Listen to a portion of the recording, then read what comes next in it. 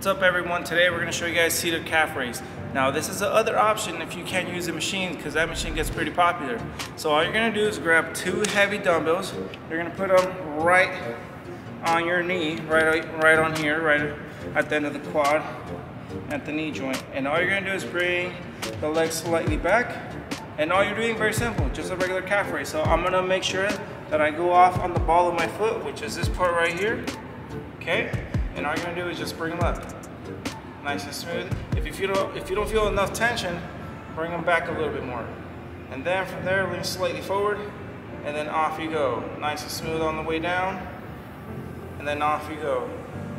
Okay? Now for this one, I recommend grabbing very heavy weights. If you don't grab enough weights, you might not feel it as much as you would like to, okay? So all you're doing here, nice and slow on the way down.